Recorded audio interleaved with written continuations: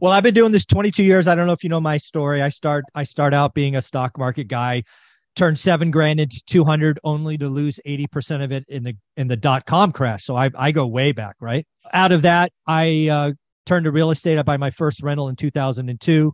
I'm up to 8 houses in '07. I see the market getting wacky because all my mortgage brokers try to tell me to get these neg am loans because nothing cash flow in '07.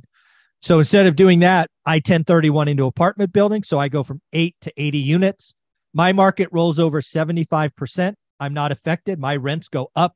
I buy almost all the way down because I have no idea where the bottom is. I borrow a lot of private money at 10%. We go from probably 80 units to 120. The market turns around. Ultimately, my wife and I retire financially free because of real estate. She retired like 10 years ago. I retired 5 years ago at almost 200 units. So that's kind of my story in a nutshell.